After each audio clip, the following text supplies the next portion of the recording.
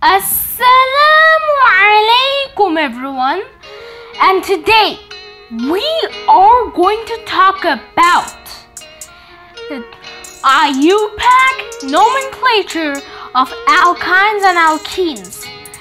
But there's a catch.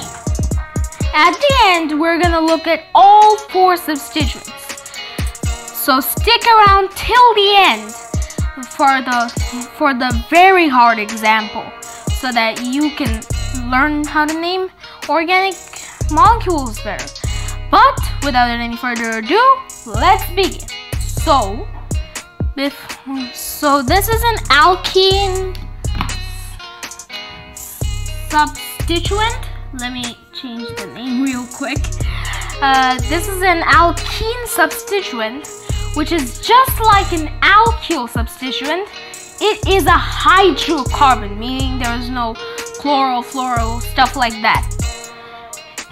Here, the dash bond, wedge bond, everything. But there is a difference between alkyl and alkene. I get confused with all these types of names, so sorry if I say something wrong before. So this is a double bond, and that's what's really key point about alkenes, is that it will have a double bond, and it's a hydrocarbon. So this one, again, we have to identify the longest carbon chain. Now, one thing about naming, we have to name the double bond the first. So even if the substituents on the other side of the molecule, if we number, if the other substituents occur sooner, it will not be the bigger priority than the double bond or alkene. So it begins in 1, and this is 1, 2, 3, 4, 5. And here, again, M for methyl, so this is coming first. 4, 4, dimethyl. We have to write the double 4s, otherwise there will be mistakes on where the substituents are. And now the double bond, which starts at 1, and pentene. Okay, so that means that it's an alkene. I know these are very confusing names, so just stick around. Now we're upping our bonds a little, because now it's about alkynes. It's pretty much the same thing, but there will be another substituent such as fluorine and everything, and it will have a triple bond. Okay? Now, it looks a little funny this way, but that's how it is. I've heard and seen that some people draw alkenes like this. Now remember that this is actually the wrong thing to do, or the wrong way to draw geometrically. You see, geometrically this is correct, no matter how funny it looks, believe me. And here, even if you number it in the right order, you know, get it in the right way, it's still gonna be geometrically incorrect. And if you apply it on a test or something, this little mistake might, cost you some marks. So this is very important to keep in mind.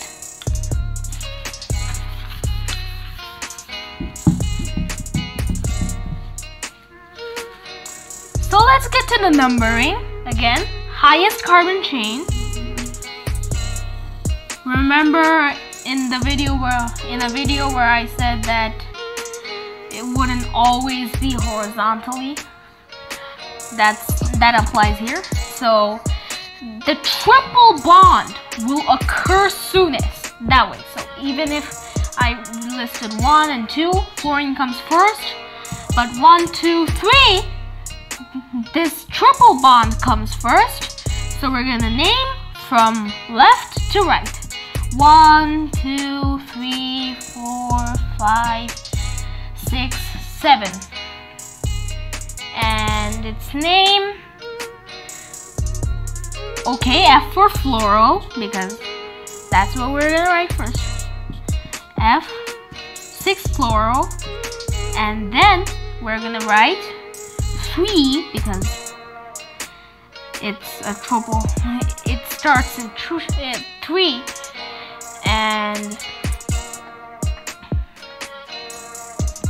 it will be an heptene. Heptene. Hept representing that there are 7 carbon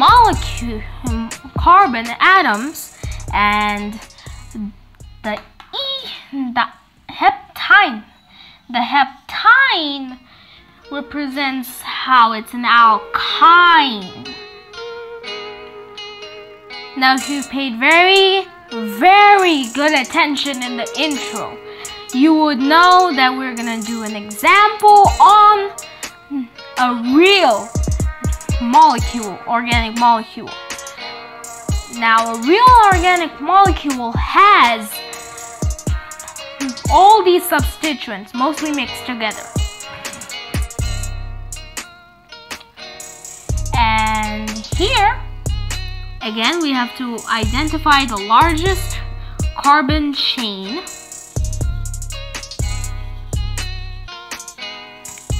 Remember to pick it very carefully. Like I said, this is tricky. Like I said in my previous videos, this is tricky because you could have gone horizontally in the plane, but you're going from here to there because it's a longer carbon chain.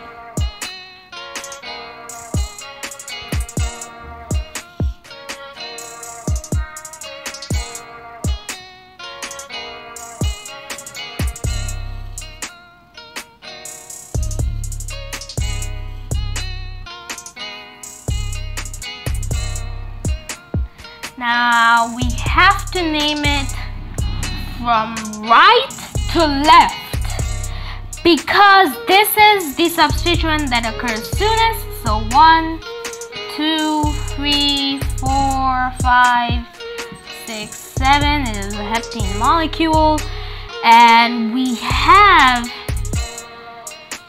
this butyl here, which is an alkyl substituent. We have this hydroxyl substituent, which is an alcohol, the methyl, which is also alkyl, and the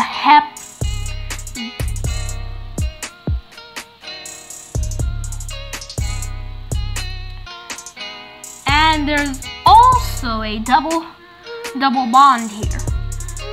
Now, for this case, one substituent has to take higher priority than the other. That's why IUPAC has a list of which one takes higher priority. The hydroxyl takes the higher priority. So that's why we're gonna number that first. And then the alkyne, then the alkene, then the alkyl or halogen, any one of them. So C for chloro, so we're gonna start with 5-chloro. The chloro was here, and it was on carbon 5. 3-ethyl, because the ethyl is here. 4-methyl, which is here in the methyl group. And here's the tricky part. This is an alkene and an alcohol. This is very confusing. So, like, we have a double bond here, and we have this substituent right here. Here we have to do a special case. That is to write 3 heptane 1-ol. It might look strange, but we're representing the heptane, meaning that we are telling us that yes, this is a heptene, and the ol represents the alcohol in carbon 1. And the 3 heptene and the last N gets replaced by the hyphen to ensure that there is also an alcohol here. So that's all that's going to do for this video. If you had confusions with this video, because there was a lot of confusing things here, feel free to watch it over and over again. So that's all there is to it. Thank you for watching, and I will see you next time. Bye!